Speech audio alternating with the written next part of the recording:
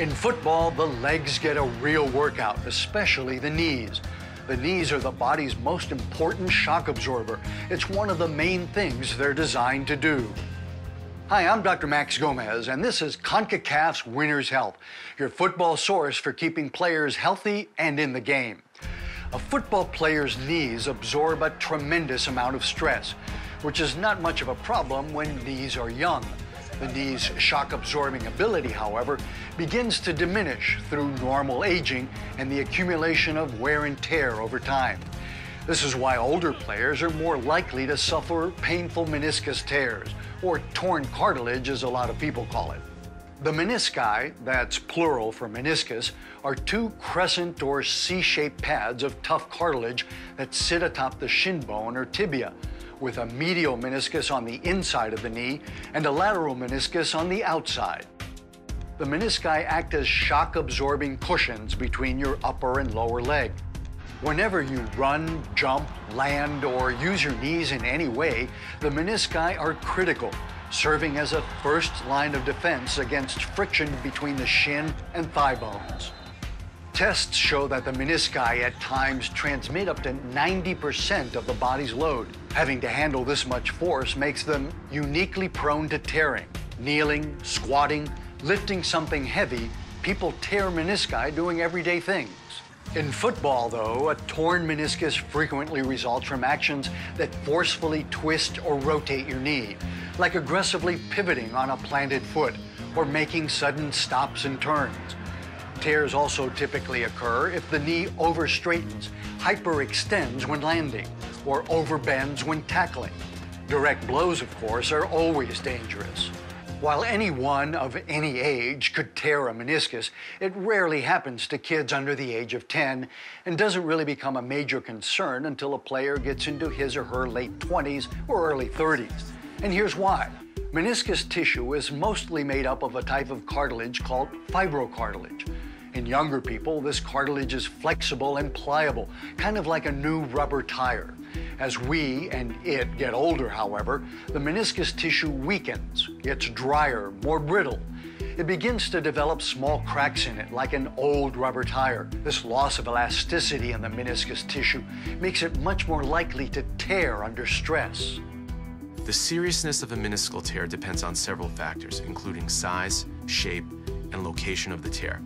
All three of these factors play a critical role in determining how your meniscus tear will be treated. Smaller meniscal tears may present with very minimal symptoms, while larger tears can present with serious symptoms such as locking and catching, which require immediate surgery. At the moment you tear a meniscus, you may even feel a pop, a sign to stop playing and see a doctor. Some players will try to play through the pain. That's a mistake. A torn meniscus left untreated can lead to trouble down the road, perhaps even contributing to the onset of arthritis. Remember how the meniscus pads act as cushions between your shin and thigh bones, serving as a first line of defense against friction?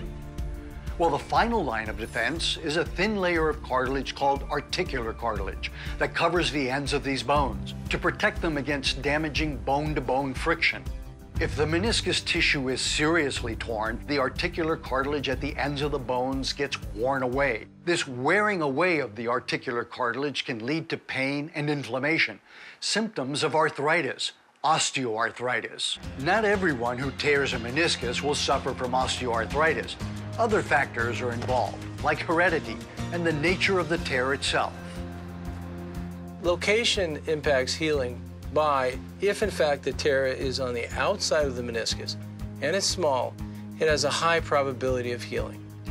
If it's on the inside or the central portion of the meniscus and is fairly large, the blood supply in that area is not very good, and as a consequence, those do not heal. When tears occur in the central portion of the meniscus, some type of surgery will likely be considered. Your doctor can suggest one of a number of different possible surgery techniques. The surgical options for meniscus tears really depend on the tear type and pattern. The smaller, what we call longitudinal tears, where it's just one tear, we could repair that by suturing it or using some type of an implant. For the bigger tears, where there's just a flap, we remove the damaged tissue. If it's a situation that there's so much meniscus damage that we can't do either, then sometimes we actually have to transplant or replace the meniscus tissue. So when you have these kind of problems, the important thing is you see your doctor and you get the information as to what the best treatment for your problem is. And while you're at it, you can discuss taking approved supplements like glucosamine and chondroitin sulfate, even vitamin C. Your doctor may also recommend injections of hyaluronic acid to lubricate and recondition your articular cartilage. The best way to prevent knee injuries from occurring in the first place is to educate and prepare your knees for play. Strengthening exercises that give your muscles a greater ability to stabilize your knee joint and assist the meniscus in absorbing impact. Stretching exercises that loosen tight muscles to improve the alignment of the knee. Balance and coordination training that improve responses to unexpected actions or surprises in the field that help the body automatically react in ways that protect your knees. And working on better knee mechanics for jumping and landing. These exercises will also serve the player who's already torn a meniscus, though in that case, it's important to focus on non-weight-bearing exercises that keep the foot off the ground so as not to re-aggravate the knee. It's a fact of life that as we get older, our bodies change. That's no reason to stop doing the things we love best. When it comes to football, it just helps to be a little wiser in how we practice and play. It's a good thing, then, that wisdom also comes with age. Thanks for joining us for CONCACAF's Winner's Health. Take care and stay healthy.